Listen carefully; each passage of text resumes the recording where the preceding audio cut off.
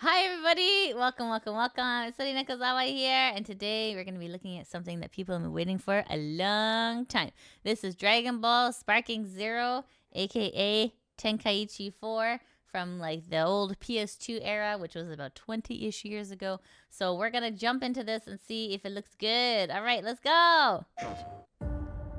Presented by Bandai Namco. Oh wow. Yeah! Get it!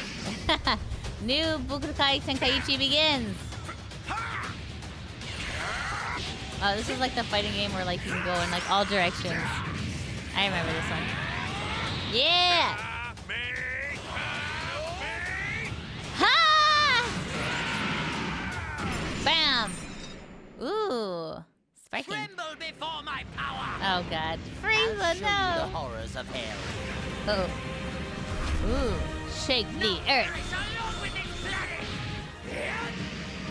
Wow. Oh, Raleigh, yeah! Break the heavens.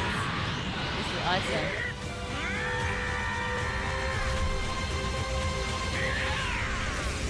Dragon Ball Sparking Zero. That looks alright. On the wish list now for PS5 using the Unreal Engine. Yeah, you know what? That's probably why it took so long. They're just like, we need a computing system that'll really capture these punches. That's so exciting. Oh man, it looks actually good. And you know, my husbando Vegeta's here. Oh my god. Anyways, guys, let me know in the comments below, what do you think of this new announcement trailer? Do you like it? Do you hate it? Are you excited? Are you finally feeling redeemed after all these years? Let me know in the comments. If you like what you see, hit that subscribe button. Give me a like and a share. Likes are very important for my channel. It's because I tiny channel exposure. I need your help to defeat Frieza. So like my stuff.